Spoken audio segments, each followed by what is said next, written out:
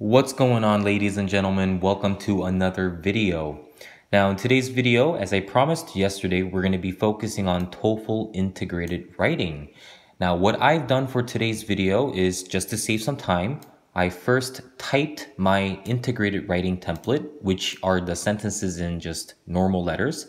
And I also went ahead and typed the readings information, okay?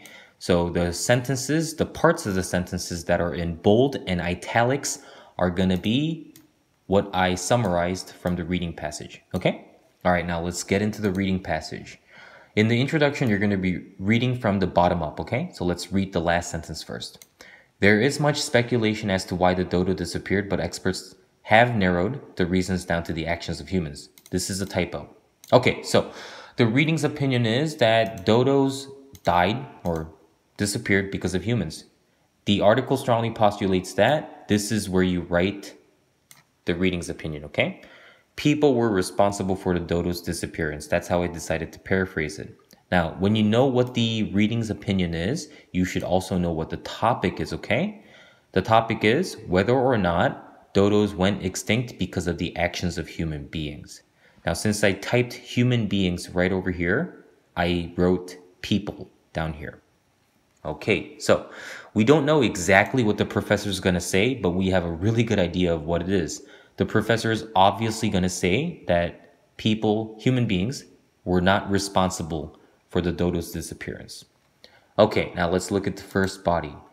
There were no humans on Mauritius prior to the Dutch's arrival, so the dodos had no fear of humans and thus were easily hunted. Now, this first sentence gave us everything we needed, the reason and detail, okay? Now, I'm going to paraphrase that right here, or I already did paraphrase that right here. Okay, so first and foremost, according to the author of the excerpt, dodos had no fear of humans since there weren't any on Mauritius before the Dutch's arrival. As a result, dodos were easily captured and killed for food. Obviously, some paraphrasing going on. If you're able to paraphrase like this, you're not going to get any point deductions from the reading passage's summarization. Okay, now let's move on to the second body. When the Dutch colonized Mauritius, they began rapidly altering the land for farming. They cleared forests, which destroyed the dodo's natural habitats. Once again, thank you very much. The first and second sentence, this time two sentences, had everything we needed. Now, this is where I paraphrased the information that we just read. These claims refute the writer's implications of how the Dutch demolished the dodo's natural habitats by changing much of the land on Mauritius for farming purposes at a rapid pace. So once again, some paraphrasing was done. Okay, now this is a typo. Once again, 2 commas. That shouldn't be there. I don't know who typed this. It wasn't me. No, it was me. I made a mistake. Okay, let's look at the last body. Some also speculate that the outsiders introduced a disease which proceeded to wipe out the dodos. Some diseases may pass from humans to animals or more commonly from animal to animal. Okay, so once again, I think this gave us everything we needed. Here it is. The Dutch may also have brought over new diseases which dodos weren't immune to and essentially wiped out the dodos population. Okay, so since we have everything from the reading that we need, which are the reading's opinion and the overall topic, and also the 3 reasons and major details. Now, all we need to do is listen to the lecture. And by the way, guys, it's only been 3 minutes and 50 seconds since this video started. So if I did the reading passage note-taking process on my own, if I did that on my own, I would have definitely finished before 3 minutes. Okay, now let's listen to the lecture. Okay, now, before I turn on the lecture, I want you guys to look at the whiteboard and copy the same note-taking diagram that you see. L stands for the listening's opinion, and 1, 2, 3 stand for the first, second, and third argument, okay? Here's the lecture. B. Listen to a lecture on the topic you just read about and complete the note diagram. Okay. One of history's great mysteries is the sudden extinction of the dodo bird. It was last spotted in the late 17th century on the island of Mauritius, the only place it ever existed. The cause of its extinction isn't precisely known, but it's certain that humans didn't cause it. Now, the dodo couldn't fly, nor was it very fast. It developed this way for ages because, well, it had no enemies on the island. At least not until humans arrived.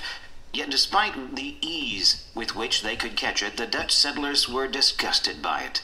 Actually, the Dutch name for the dodo was valvogel, meaning disgusting bird. Since the meat was tough and bad tasting, people didn't hunt the dodo or try to kill it at all. Some experts claim that the clearing of trees helped kill off the dodos, which built their nests in forested areas. While the Dutch deforested some areas for farmland, large parts of the island remained intact. Even when the last dodo was spotted in 1662, much land was free from deforestation. Additionally, many other species of birds have survived on the island since humans arrived. Besides, the dodo, which couldn't fly, didn't make its nests in trees. It made them on the ground. So it's obvious that tree clearing wasn't a reason for the loss of this bird. Strangely, it may have been nature itself, not humans, which eliminated the dodos. There is evidence that they were already in decline when humans arrived. Massive cyclones struck the island many times in the past, and their high winds may have been responsible for destroying the dodos' nests and eggs while they lay unprotected on the open ground. Perhaps the birds encountered by the Dutch were the last remnants of a once popular species that was already on its way to dying out. Okay. Sounds good. We're done with the lecture. Okay, now let's take a close look at the lecture's information, the notes that I took down, and organize the sentences. Okay, so the listening's opinion, I'm going to change it a little bit. So what I'm going to do is, I'm going to move this here, okay? All right, so the lecture's opinion is, the sudden extinction of the dodo bird was not caused because of humans, okay? Or was not caused by humans. That would be much better. So let's take this out and change it to by. Okay, so this is the kind of breathing room. This is the kind of, these are the kind of things that you can do for integrated writing, but not for integrated speaking, at least not for that long. So for integrated writing, you have 20 minutes to type the essay. So even if your notes are a bit off, you have a lot of time to fix it, okay? So don't panic if you didn't take completely organized or neat notes. All right, let's look at the first argument. Despite ease with which catch blank, disgusted. Named means disgusting bird because meat tough and bad tasting. Okay, so what this means is, although dodos were very easy to catch and hunt for food, the Dutch were disgusted by the dodo and even named the dodo something that meant disgusting bird in their own language. Why? Because the dodo's meat was very tough and bad tasting. So yeah, the Dutch didn't even want to eat dodos, although they never ran away from them. Okay, now the second argument. Deforested some areas, but large parts of island intact and free. Intact means not broken, okay? So in this context, it means that it stayed in its original form. It didn't break from its original form and become farmland, okay? So intact means not broken. Plus, other bird species survived after the Dutches arrived, probably. Okay, now the third argument. Already in decline before blank, because massive cyclones hit blank and destroyed blank on the ground. Over here, we're going to say island, hit the island, and over here, we're going to say destroyed the dodo's nests, or dodo's nests. And over here, we're going to say before the Dutch arrived. Okay, so I'm kind of tripping over my words. I'm really sorry about that, but that's basically what I took notes on.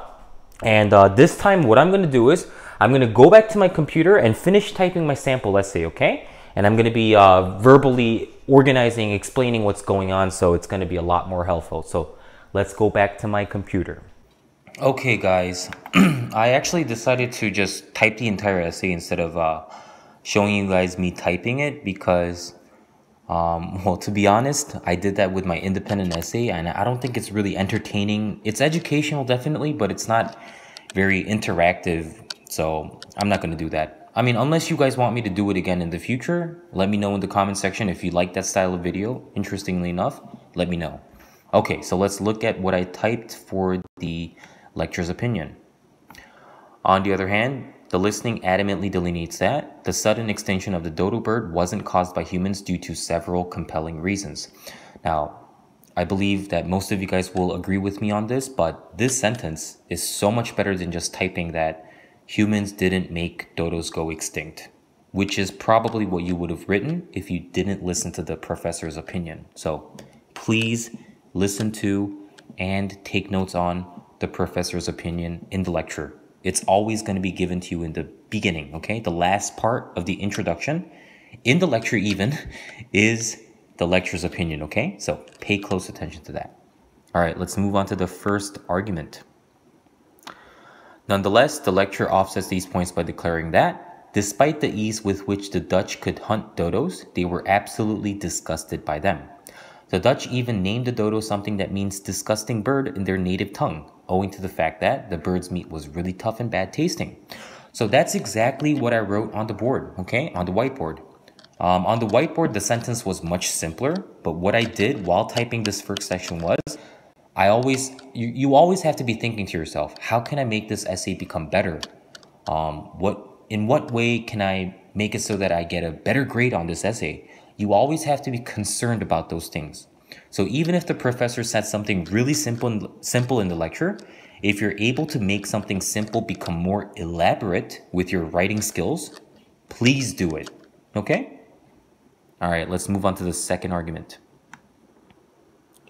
Okay, so here's a warning, guys. If you didn't know before, the second body paragraph, in the second body paragraph, you need to write the lecturer's argument first, and then move on to the reading's reason. Okay, so here's the second argument. The professor in the lecture further points out that the Dutch deforested some areas on Mauritius Island, but large parts of the island were still intact and free from deforestation, even after the Dutch were done changing the land. Oh my God, changing the land for agricultural purposes. That's exactly why you need to proofread. Plus, other bird species were able to survive on Mauritius Island after the Dutch settled there, implying that dodos shouldn't have been dramatically affected by the Dutch's arrival. Okay, so that's the second argument. Let's move on to the third argument, which is right here, back to the normal order. Nevertheless, the speaker in the lecture counters these points by asserting that there's evidence that the dodo's population was already in decline even before the Dutch set foot on Mauritius. Set foot on. This means arrived at. Massive cyclones struck the island, and their strong gusts of wind destroyed dodo's nests, which were defenseless on the ground. Okay, that's the essay, guys. I'm done. All right, now, next time, well, to be honest, on this computer, I don't have the online stopwatch program downloaded, so that's why I'm not using it. But if I did have it downloaded, I would have shown you exactly how many minutes it would have taken me. And like I said, I did that in my previous video, and I even don't think it's entertaining. I've never watched that video because it's so boring. But yeah, I'll think of ways to make the writing videos become more interactive. And but your feedback is the most important for that, guys. You're the viewers. I'm the creator. Sometimes you have to take 2 or 3 steps backwards to see the whole picture. And it's kind of hard for me to see the whole picture right now. So your feedback and constructive criticism will be greatly appreciated. Anyways, if you understood my approach for this integrated writing assignment, hopefully you know what I'm going to be doing for future integrated writing assignments, because my problem-solving method, my problem-solving approach never changes. Well, I'm not going to say never, but it rarely changes. It's always almost the same. If you guys have any questions about my problem-solving approach, about my writing template, about this sample essay, leave me a comment in the comment section, obviously. And hit the like button if you enjoyed the video. If you didn't enjoy it, feel free to hit the thumbs down button. But if you're a first-time viewer and you think that my videos were helpful to any extent, subscribe. And if you're already a subscriber, let me know how you felt, okay? All right, I'll see you guys in the next video. Peace.